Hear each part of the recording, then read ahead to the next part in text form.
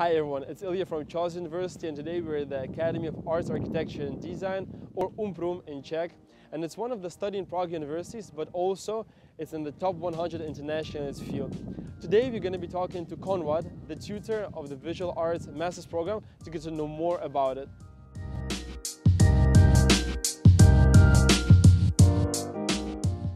Hi Conrad, great to have you here. How are you doing? Very well, thanks for visiting the school, Ilya. Yeah, of course, it's a pleasure, and I think it will be also interesting to learn more about UMPRUM.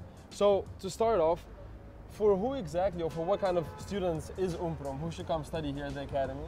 UMPRUM is a school that's good for anybody interested in any aspect of visual art or design. There are 24 studios that range between the fine arts and applied arts.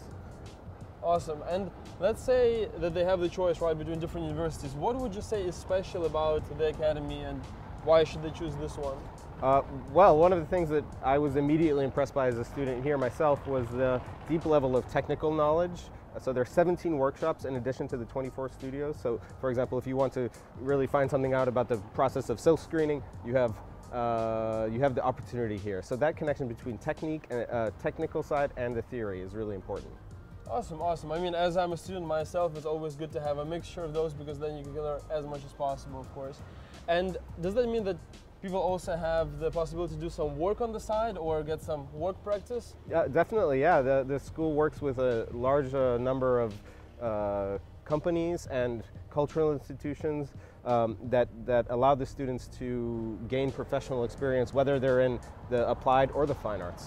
So now that we know a little bit more about the education part of UMPRUM, can you tell us a bit about the student life, maybe back in your days?